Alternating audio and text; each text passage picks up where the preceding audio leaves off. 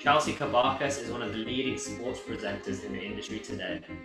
In this episode, Chelsea discusses some of the challenges she's faced as being a female footballer. They made my life living hell. I mean, the whole process, I even got like my visa to go, and last minute, literally, I want to say 4 days before, they gave me the news that I wasn't going. She also goes into detail how she met and played football with the Galactico Real Madrid side. I was like, let me do this. And I like put the ball down, and everyone was like, what the hell? And she also goes into detail how Raul, yes, that's right, the Real Madrid Raul, played a massive part in her presenting career that it is today. I actually announced Raul's retirement. I was like, what?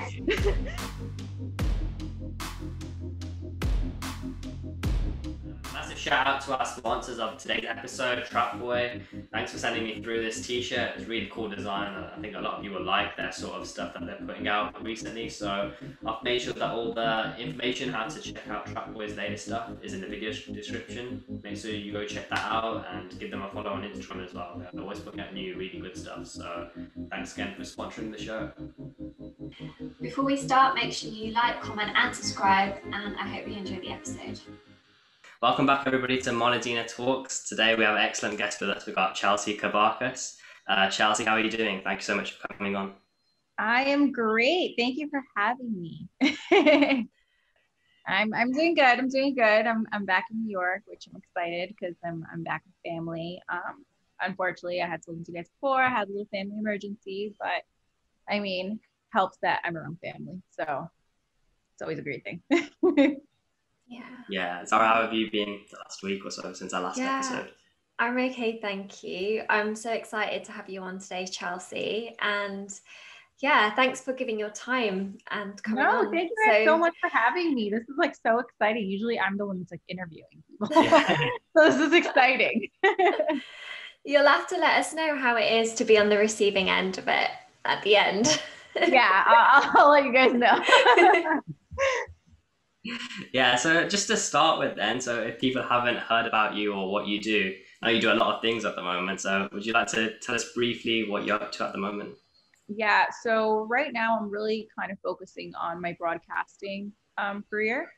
Yeah. I started off, well, you don't know me, I was a professional football player, and I have been through a lot of adversity and obstacles with my injuries, but I had it very clear on what I wanted to do since the beginning on the side soccer, just because I know that's not a career that lasts for so long. And because I'm a female, we honestly just don't get paid the same as men. So we always kind of have to have something on the side. But for as long as I could remember, I've always wanted to be a soccer player since I was 3 years old. It's in all my yearbooks. But I also wanted to be in front of the camera. I don't know what it was.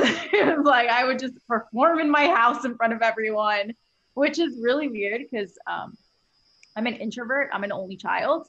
So in front of the camera, I like my personality comes out. But when I'm in front of a group, I am very reserved and very quiet.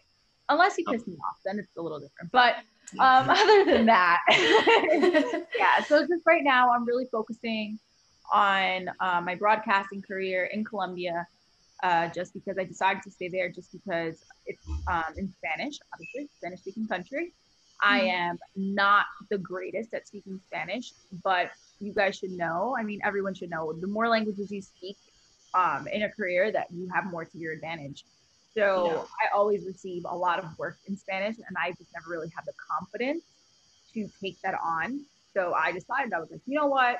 I love throwing myself out there in uncomfortable situations. And I was like, I'm gonna go ahead, work in Colombia for six months to a year, make myself extremely uncomfortable, and then move back to the States or Europe where I can work in a bigger market. So that's the long-term goal. Sounds like a good goal.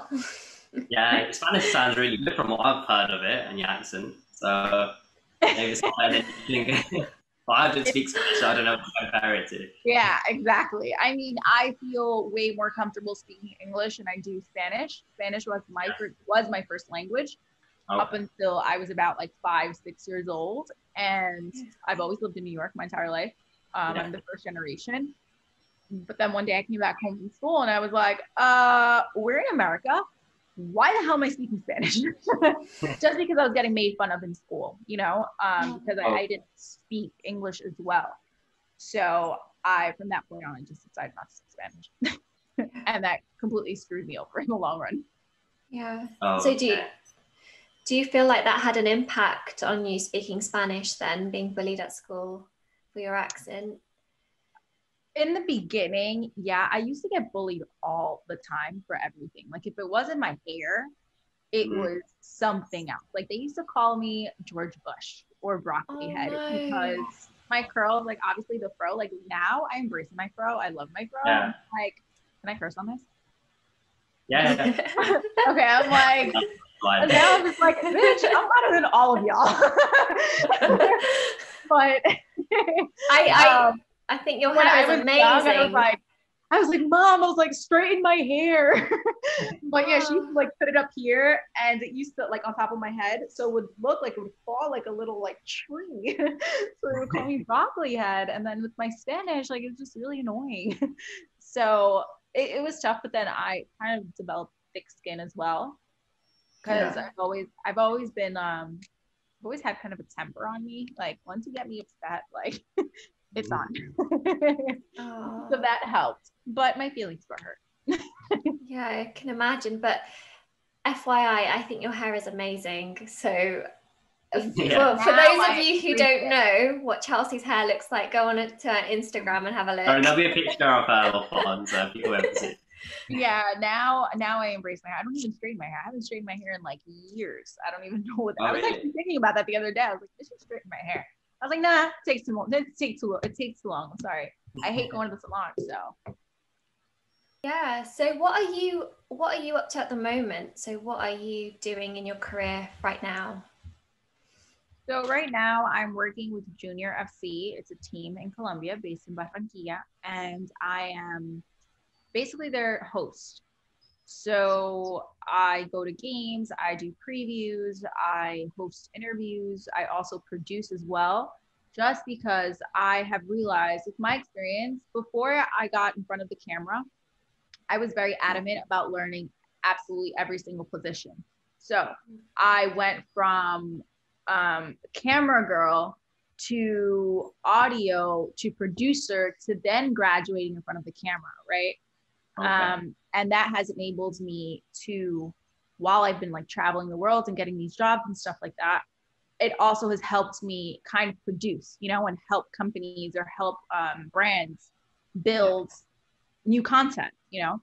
So I originally got hired as a host, but me being me, I was like, you know what? I was like, I want to take over.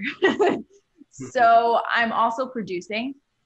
I'm trying to being that it's a third world country, they're a bit behind, right, with marketing, with content, etc. So I'm trying to push the button to see if I can just like kind of throw new ideas out there, create new content to see how people are going to react and how the team is going to react, right? So that's kind of my current project while I'm hosting as well, building my portfolio, well, my demo. Okay, sounds amazing and like a lot of work. It is. I've had a mini breakdown the other day. Actually, now that I'm talking about it, I'm like, wow, that's a lot. And the other day I was like, I was freaking out because I was like, I'm not doing enough. I'm just such a perfectionist where I really spread myself out and I get into like 1,000 different projects. Yeah. And I feel like I'm still not doing anything, right? Because these type of jobs, right, they're not very rewarding until like the long term. The short term, not so much, unless you're like let's say, I don't know, like a famous, I don't know, Gigi Hadid, or you get what I'm saying, where it's like there's a lot of money invested from the start, from the get-go. So obviously the marketing is different, etc. So it's like you're building from the ground up, but then again, it's rewarding long term, you know, so you just have to learn how to be patient with the process. Yeah, wow. So if we start from like the beginning of your journey then, how did you first gain an interest in sports and football growing up? How did it come about? I started playing at the age of 3. As I had mentioned earlier, I am an only child. So I was very, very close to my parents. With that being said, extremely close to my dad. And during that time, my parents were kind of going through a divorce, separation. It was like back and forth. So my dad would kind of take the initiative to take me to soccer practice. That was our way of bonding. Or he would take me to the park with him because he's Spanish, like he's Colombian, and football is a dominant sport in Colombia. So at that time, my dad was still young, and he would go to the park on Saturdays where there was like a local league, and he would play. And I was the only girl, so I would go with him. I was like 4 or 5 years old, and I would follow my dad everywhere, and he would take me with him. And I had I had nothing else to do but sit there. You know, another lady would babysit me, and there'll be like kids running around everywhere. There'll be like, you know, music and everyone's sitting down. It's just a big park, right? If you guys ever come to New York, you have to go to that park to get kind of the idea of the environment. And I was always the only girl. So one day I just got up and I was like, I want to play too. And it was a bunch of boys. So that's how I started playing. And I don't know, my dad just kind of just threw me in it. And ever since then, that's been my thing. Oh, okay, yeah. So how did it go from there? Did you start playing for more local teams and then it grew from there? Yes. So from there, I started playing with boys. I played with boys up until I was 12. Okay. My dad ended up being my coach, my first coach. Terrible. Because also I'm extremely girly. I'm very feminine. So as much as I wanted to be a tomboy, like I could do both things, but at the same time, I was very easily distracted, right? And at that age, 5, 6 years old, 7, you have days where you don't want to go to practice or you don't want to do something, you know? So my dad has a really funny story of me, and my dad has a very bad temper. Like he's like, you know, yelling and very like rough and like, so one day I was on the field and my dad's coaching, and I bend down in the middle of a game and I sit down next to a flower and I start playing with a little flower in the middle. And my dad's bugging out on the sideline like, Shelby, what about this board? I'm just sitting there like with the flower, like, look at the flower. So it's like, it was kind of like a process, you know? And then it got really serious. Like it got really serious at the age of 8, 9, where they realized all right, she's good. You know, I would train every day. And then it got extremely serious around 11, 12, where I was ahead. You know, I was ahead of the girls. You know, they put me in a girls team, and I was always like the best one or the most skillful one. And then that's when they were like, all right, this is gonna be her thing. You know, like we know she's gonna go pro. You kind of know by like the age of 9 or 10 if the kid's gonna be good, like if the kid's gonna go to college, or the kid's gonna, if he has a gift, or he or she has a gift.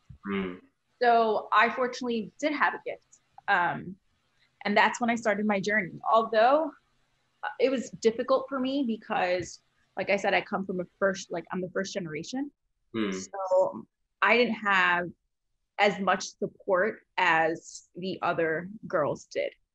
My parents were always there for me when they could, and my dad would always be there. But the thing is, there are little things, you know, when you get signed into an academy, there are little things that parents need to do to give you that extra push, where it's like they need to talk to coaches, they need to play the political game, you know? And I never really had that because either my dad had to work or my mom had to work, or, you know, it was always kind of in the limbo, you know? Yeah. That's really interesting. I was wondering, do you think you would have gone into football if it wasn't for your dad pushing you? Do you think that you would have gone into a different industry or did you have any other interests? I really don't know anything else, you know?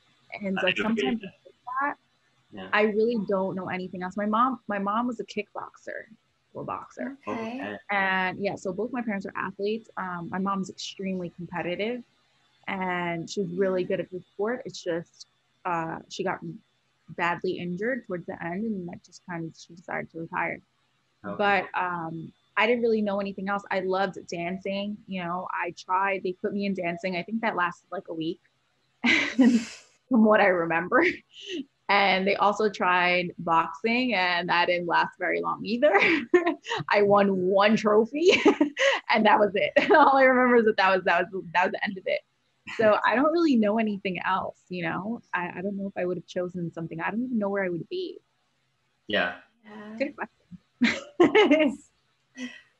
Yeah, so I'm quite intrigued then, because obviously there's a lot of players that we have a lot in England over here with our academies, that there's a lot of players with a lot of talent. Ravel Morrison comes to mind, that they don't actually make it to that next step that fulfills their talent. And I know you represented Colombia at the Olympics. So what was kind of the transition from, you know, you have a lot of talent to actually making the Olympic squad and getting it that far with your career?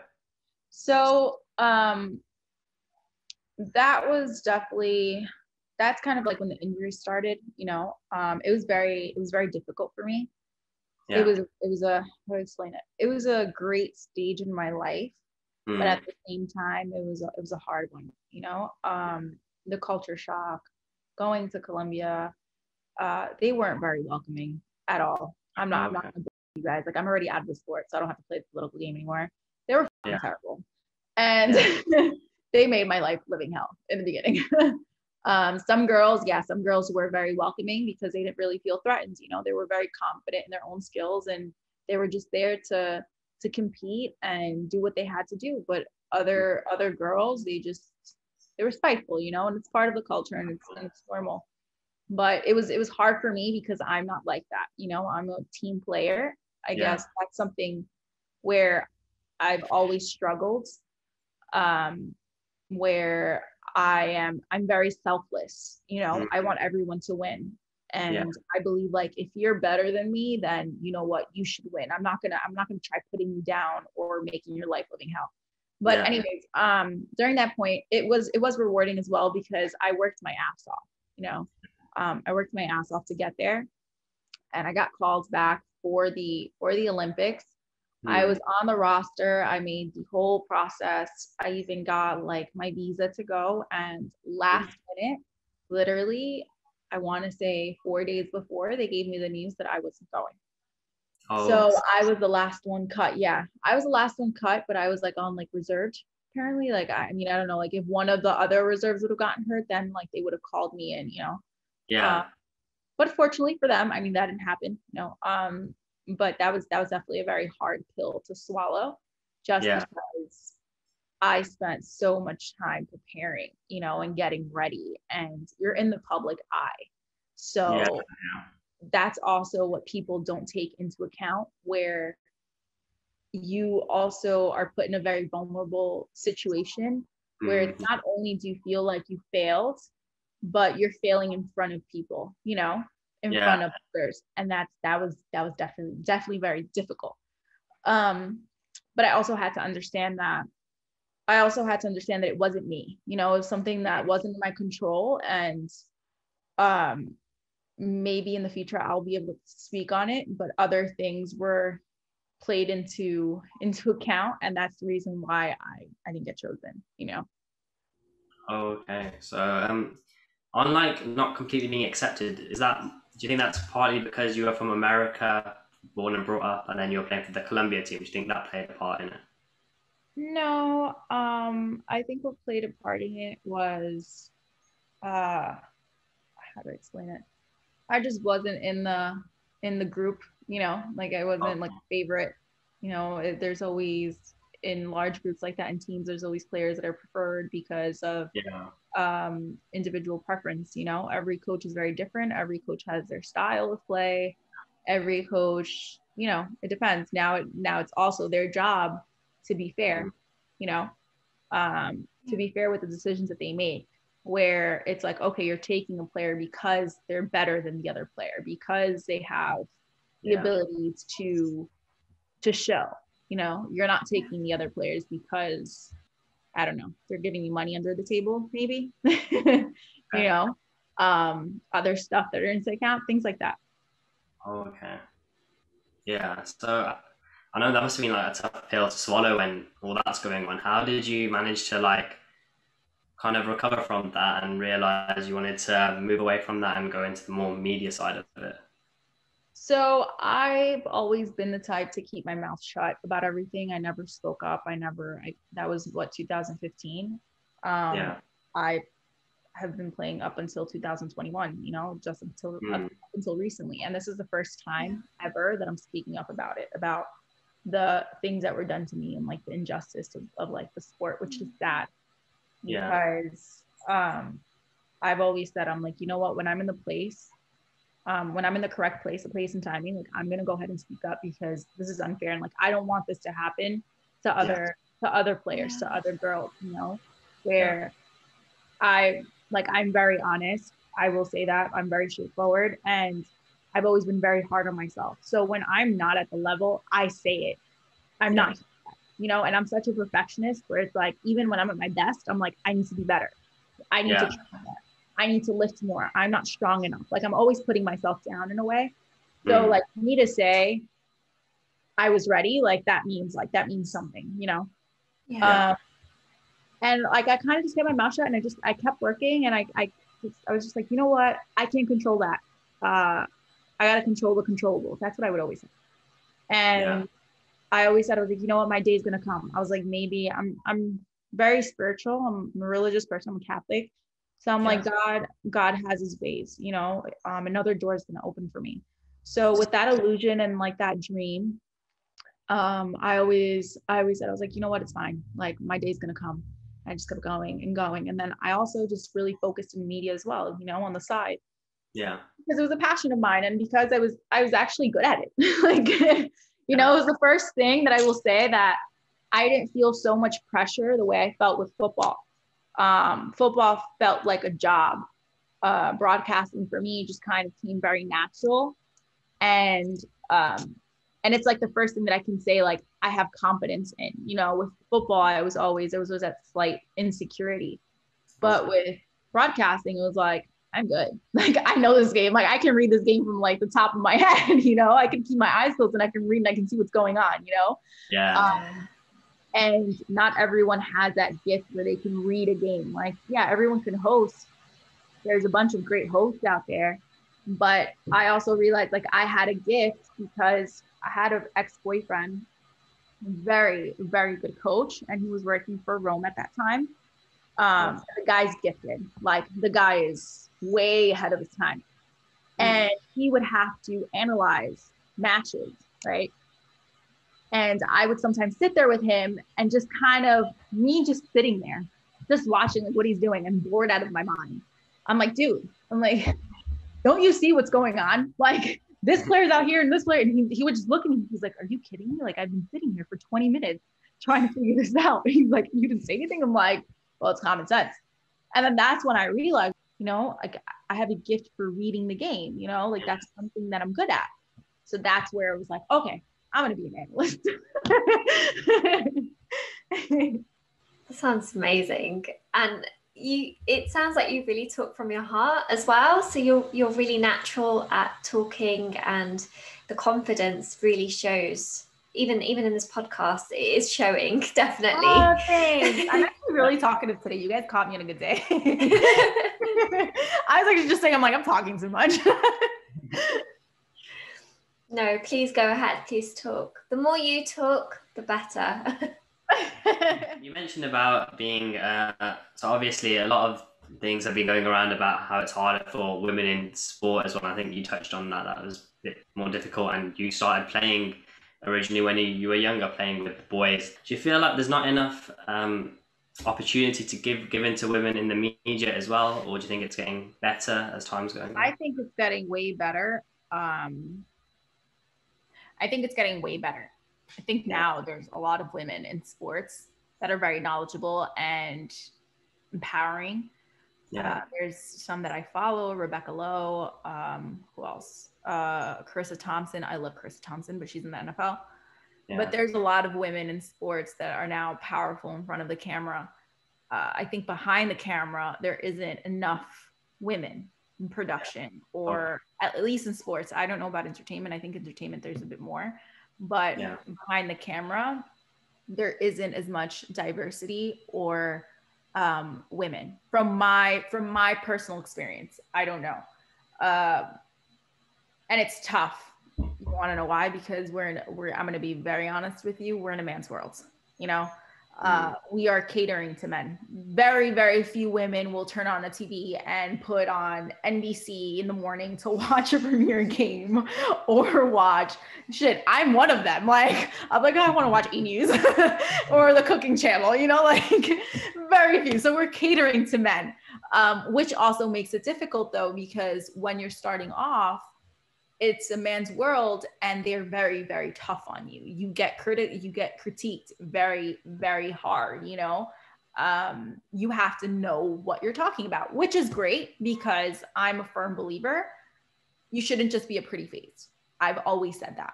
Like, if you're a woman, you have to be way more prepared than anyone else in that room. And you have to know what you're talking about and your questions need to be on point. So yeah, sorry, my dad's coming in this room and he might be yelling. He has no idea of his house. So if he does come in yelling, I'm sorry. That's fine. But there should be more women like behind the camera and behind like, you know, production, just so it can be a little bit more welcoming. Because I've had some bad experiences, let me tell you. Starting off, I just, you know, I kind of just brushed it off. But starting off, I had a producer. He was terrible. He was definitely sexist. Like, there was no doubt about it. Yeah. And do you think for racism, is it the same that's getting better, or do you find that's not making as much progress as it should be? You know what? I was actually having this conversation the other day, and people might go against me on this. Yeah. But I think it's kind of annoying now where they're just like forcing diversity on you. And I understand, I'm all for it because I'm Latina, but now it's just like, they're just doing it for the wrong reasons, you know? Do you get what I'm saying? Yeah. Because there's a movement and that's awesome. It's great. And most probably they're going to be like, well, what else do you want? You know, like, well, we're doing that. But I'm like, now it's just like, you're just forcing it and you're just doing it because you want more views or you want more support. Like, it's not genuinely coming out of your heart where it's like, you know what, this person is good. You know, this person, I always just say, I'm like, yo, may the best person get the job. Like that. I don't care what color you are. I don't care what color eyes you have. I don't care, but let it be because you're very good, not because of the color of your skin. Yeah. Yeah. Yeah, no, I think that's a great point then, yeah. Would you be able to tell us a little bit about the shows and content that you report for at the moment? Yeah, so basically it's just previews before matches where I talk about what the match is going to hold, what's going to happen, and then after the matches I'll give like an analyst report, and then just interviews, just basic interviews. Nothing really fun at the moment. Nothing really extravagant. But I'm trying to create like my own content. Yeah. On the side. I was gonna ask, do you enjoy doing it? Like this job or? Yeah. I do. I like it.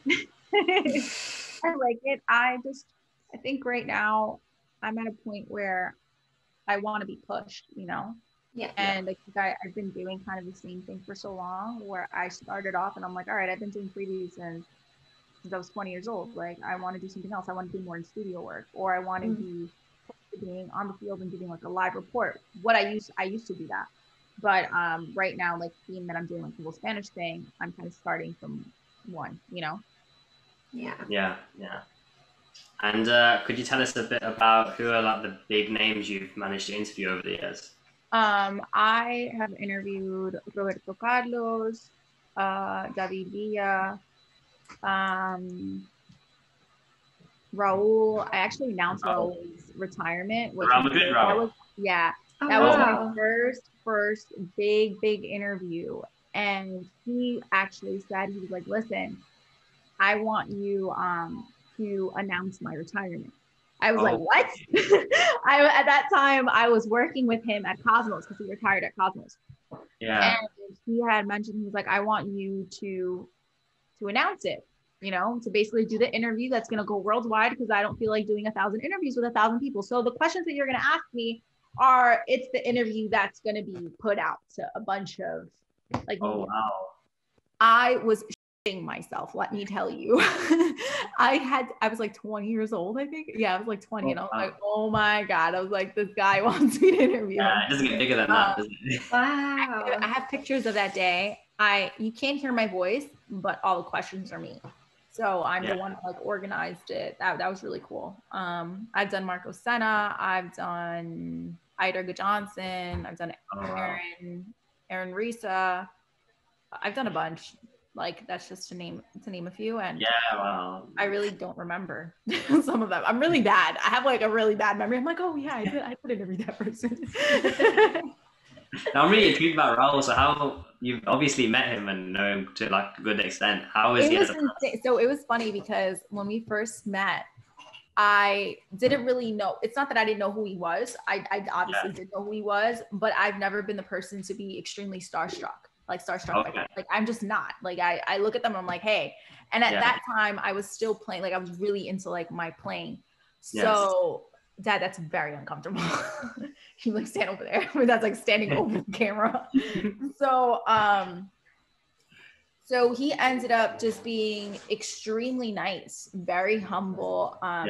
He would see me practice by myself after my interviews. Like I'd finish working and I'd go onto the field and I'd start practicing. So he would see like the hunger, and he actually offered, he was like, listen, he's like, I can help you in this process. I can get you in contact with, with an agent or whatever. And he like got me in contact with an agent, and like every player that I came across, I have definitely like built some type of relationship, you know, and he was an amazing person. And I think being in the public eye, like how he was, it was very uncomfortable for him. So that's why he didn't like doing interviews, because it's annoying. Like you literally walk out and people are on top of you. You go to eat, people are on top of you. Like people don't understand, like, yes, it's cool, but fame really isn't that cool when you're going through like a low point in your life, because it's uncomfortable. You're very vulnerable at that moment. And you also mentioned David Villa, and you mentioned one other person. Who was it that you first said that you interviewed?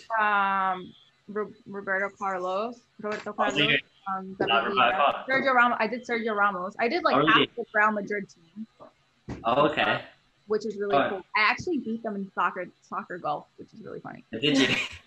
Yeah. I had heels on, and they were playing against like the other players. Yeah. And one thing I will say, well, that time I had like a really good shot. Like my shot has always been really good. It's been very accurate. Yeah. Dude, all these guys were like missing. Like they had no idea I played. So I like took off my heel and I was like, you know what? I was like, you guys suck. I was like, let me do this. And I like put the ball down and everyone was like, what the hell? So it was actually really funny. Yeah. That was at the Real Madrid training ground as well. Yes, it was. It was when they were here in New York. They were doing the international tour. Yeah. Oh, okay. Yeah. That was around the Galactico era then, was it? Yes. Yeah. So go on. How was Sergio Ramos then? Because he looks like a big personality when he's on the pitch. How is he off the pitch? He's great. He's a great person. Very humble, very sweet. You know, we exchanged a few words. Yeah. He was very cooperative. What I have realized is that, and I will say this publicly with no shame, players that are extremely famous and players that are extremely up there are the most humble, cooperative people you will ever work with. And the person that has absolutely no type of fame close to them has to be like the most difficult person to work with. It's always like that. I don't know what it is. It's like you ask them, hey, can I get an interview? Or hey, well, you know, I don't want you to ask. I just look at them. I'm like, bro, like, I'm giving you exposure. Like, just shut up and do the interview. Like, you're not that important. That's what I want to say sometimes. You're not that important. I'm doing this because it's my job. Yeah. Was any of the Real Madrid players that like stood out in terms of anything they did or any stories you have of them? No, they were very reserved because very professional because they were kind of on a schedule. Yeah. You know? So I didn't get to like interact with them like that, just do the quick interviews and stuff like that, and that's it. Yeah. But the one that really did stand out was Sergio Ramos, because I mainly did do the interview with him. Yeah. So yeah. So how did you manage to build your name so much at the age of 20 that the likes of like Raul knew who you were and wanted to announce his retirement? So that was my first job with the Cosmos. So I didn't even have a name yet at all. Oh, okay. Like at all. It was just, that was my first job. So that started, and then I started just like kind of putting out my own content. And at that moment I got hurt. I got injured. So I also started publishing. I sometimes get like mixed up with Spanish. It's really bad. It's embarrassing. I started publishing my own content of like my comeback. And that's where I started making a name for myself, because people realized, they were like, oh, wow, she's doing this and she's also recovering. That's awesome, you know? And then my story also like impacted a lot of people. So that's kind of how I built up, you know, my journey. I've always been very big with being transparent and being very honest with everyone, because my goal since the beginning when I started this was to influence people, not just like a regular influencer on Instagram. No, my goal has always been, like literally since day one, was I want my story or my journey to touch someone that they think that they can't make it somewhere. And because they see my story, they see me, they believe in themselves, you know, just because I always kind of searched for that person where I needed motivation. So yeah, that's why like I'm so against like influencers on Instagram. They really piss me off. Because I just feel like it's very fake. It's not organic, and it doesn't come from like the heart. So it really just rubs me the wrong way. Where I'm just like, you're human, like you need to show that you're human as well. Yeah, exactly. Yeah. So can you tell us who were your role models when you were growing up? As in where in football or hosting? Both. So maybe. Yeah, both. Okay. In football, one of my role models was Carly Lloyd from the US. She just retired. It's a player that I like really loved her story and just how she is. And then as a host, Kelly Ripa. I love Kelly Ripa on Good Morning America. Obsessed. Those are the two people. And Oprah, loved Oprah. I'm a very big Oprah fan. I listen to all her podcasts, her vibes, just everything about her is amazing. Yeah. Yeah. I think that's probably a lot of people's heroes growing up as well. I love I love her. I love how she does interviews. I love how she helps the community. She helps everyone. And not for nothing, interviewing people, it's difficult. It's not easy. She makes it look so easy and effortless. Yeah. And do you have any future goals, let's say next 10, 15 years from now? Where would you see yourself? Yes, I do. I would really love to write a book at some point. Yeah. It's always been one of my goals. Yeah. I want to be on NBC. NBC for the Premier League in the mornings on Saturdays. Yeah. Sorry, coming for your job. That's one of my goals. I really want to be in studio. It doesn't necessarily have to be with NBC, but I want to be on with a big network in studio, write my own book, and possibly create like my own content, traveling the world, trying new foods, interviewing influential people. Doesn't have to be someone famous. It's just someone in the community that has done something that can teach me a little bit about like their views. You know, I'm a very big traveler.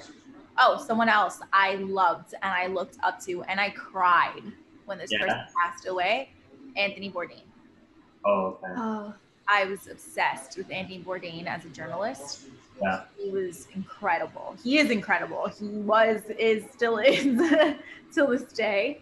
So he actually was one of the reasons why I decided to take on journalism and broadcasting. Okay. Yeah, the legacy lives on, isn't it? What was it like being an in-house host for New York City Football Club? It was nerve-wracking. Why? Because I have never hosted in a stadium. It's extremely different because you're hearing your voice and you're in front of thousands or hundreds of people and you're on the big screen. And as much as you think it's not nerve-wracking, it's extremely nerve-wracking because you're hearing your voice and you have to remember your lines, right? Because you have to hit the sponsors because people are paying to get their names out on this loud thing. Yeah.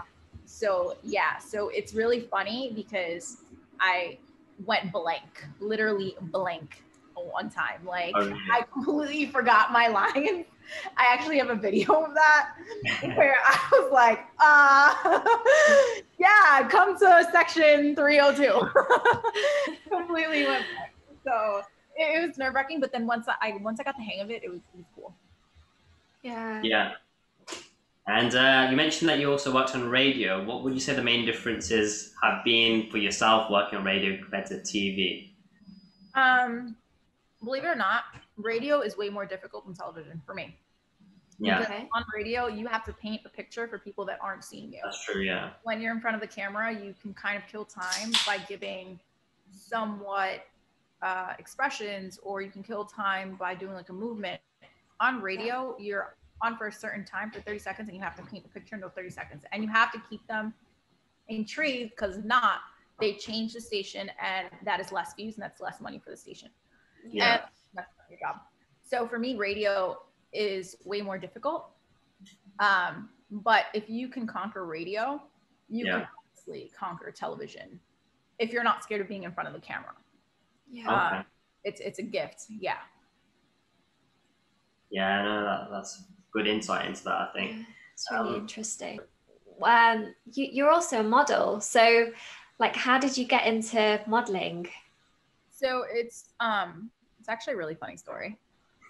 This goes into me being very stubborn and strong, like willed. So it's, as long as I can remember, like I said, I've always wanted to be in front of the screen, and I would just always like walk a runway in my house when I was a kid. I would put on shows. I was a wreck. At that time, I think 2015, 2016, I always saw Sport Illustrated models, and it's something that I've always kind of wanted to be in front of. I was like, wow, I want to do that. I want to be a model. Like I want to, but at the same time, that's a career. It's difficult. Yeah. So at that moment, I was just like, I can conquer anything. So obviously you're in New York and there's a lot of agencies. That time I was dating someone and I brought it up to him. I was like, hey, listen, like I want to see if I can go to an agency and I'm going to get picked up. You know what? You guys want to know what he said to me? Because he was very insecure with himself. Like, you're not going to get picked up by an agency. Like, you're not a model. And he was like, don't you see the models? Like, we're in New York City. Like, you see them all the time. So he's like, you have to be tall and skinny. And I was like, no. I was like, I think I'll get picked up. So I put a portfolio together of all my pictures. I literally got a photographer and I was like, hey, take pictures of me. And now that I look back at those photos, they were terrible to tell you. But I put together like a portfolio with the best of my ability. I used YouTube and Google to find out what were the pictures that I needed. I walked into Wilhelmina.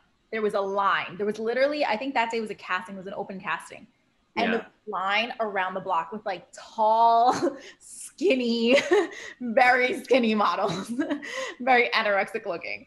And I walked into like, and I like went to the beginning of the line. I was like, hey, I'm here for the casting. But I'm an athlete. I kind of threw that in. I was like, I'm an athlete. Yeah. I looked at me. He was like, hold on, let me bring you upstairs. So he let me cut the whole line. I went in, and Topher at that time was Topher. He was Wilhelmina. He looked at me. He was like, listen, you have a lot of potential. He was like, I need you to take more photos. So I was like, okay, fine. He didn't sign me. He was like, come back with your photos. He was like, you have potential.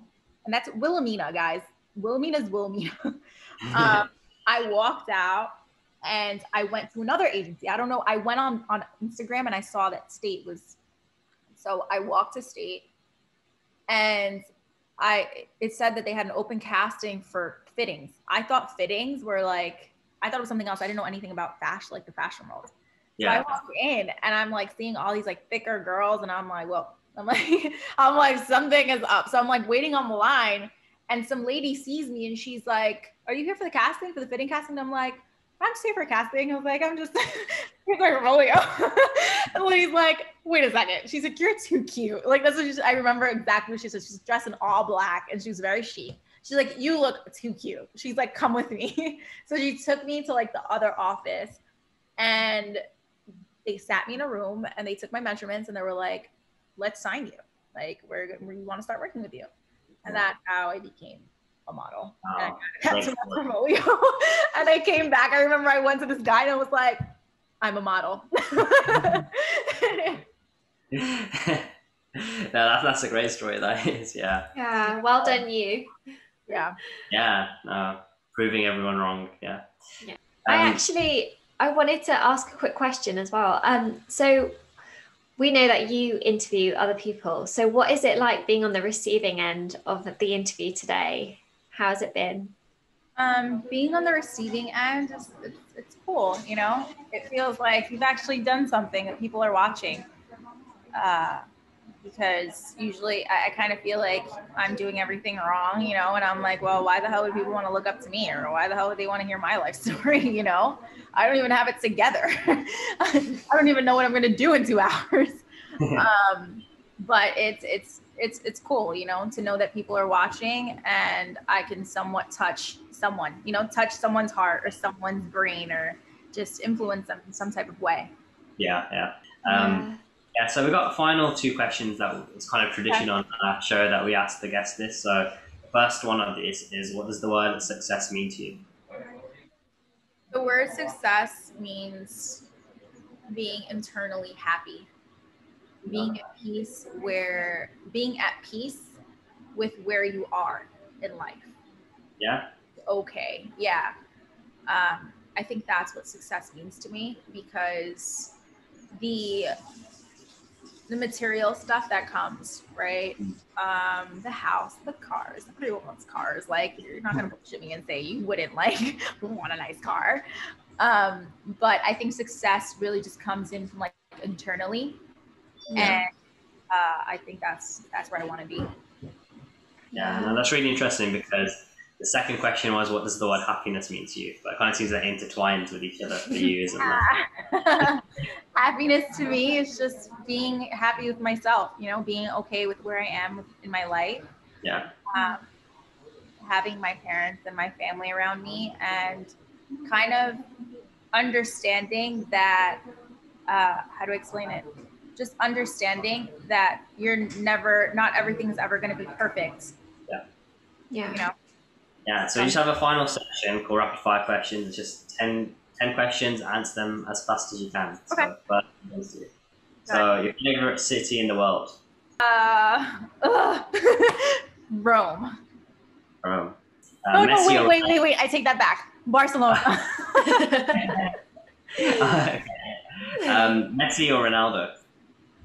Messi. Food or sleep? What? Food or sleep? Food or sleep? Is that what you said? Yeah. Not sleeping.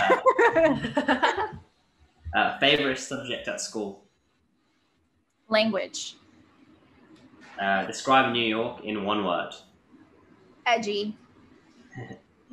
If you could meet anyone dead or alive that you haven't already, who would it be? Anthony Bourdain. And the proudest moment of your life so far? Well, that's hard. Proudest moment of my life. Okay. Coming back from my injury and being called back to the national team. Oh, okay, interesting. And the happiest moment of your life, would that be the same moment, or?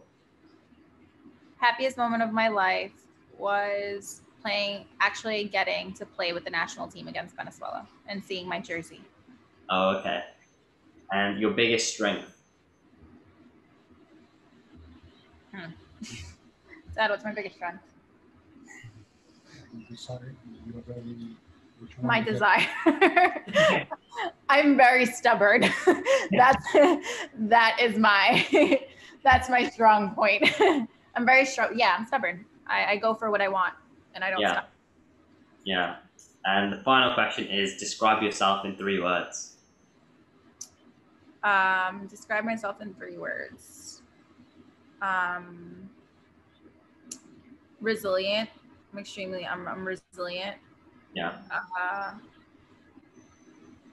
I'm always laughing. I'm always laughing. Even when I'm nervous or like someone dies, I laugh. Oh, okay. So I'm extremely giggly. And what's another way? This is hard.